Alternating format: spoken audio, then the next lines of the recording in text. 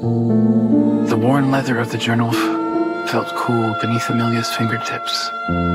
It was a relic from her childhood, filled with scribbled dreams and faded crayon drawings. Each page held a memory, a whisper of who she once was. But now, at 30, those dreams seemed distant, the girl in the drawings unrecognizable as.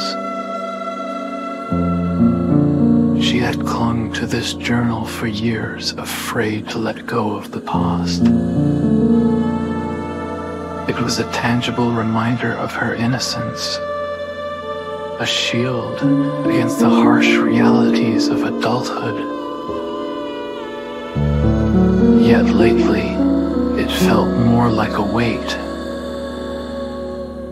anchoring her to a life she no longer recognized. Amelia sat on her porch swing, the setting sun painting the sky in hues of orange and purple. She opened the journal, its pages whispering secrets of forgotten hopes. A tear escaped, tracing a path down her cheek. This was goodbye, she realized. It wasn't about forgetting, but about making space for something new.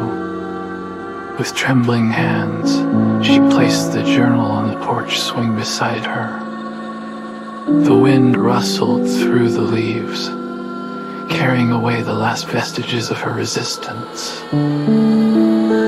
A sense of lightness filled her chest, a feeling she hadn't experienced in years.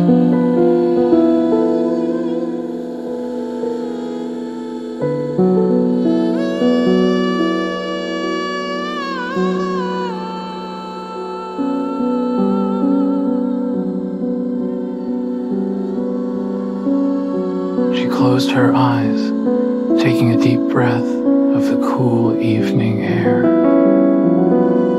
Letting go wasn't easy, but it was necessary. She had to shed the old skin and embrace the unknown, trusting that the future held possibilities she couldn't even imagine. As darkness descended, Amelia stood up and walked inside, leaving the journal behind. It would be okay, she knew.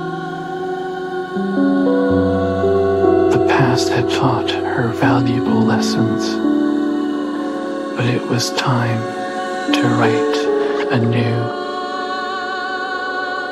story.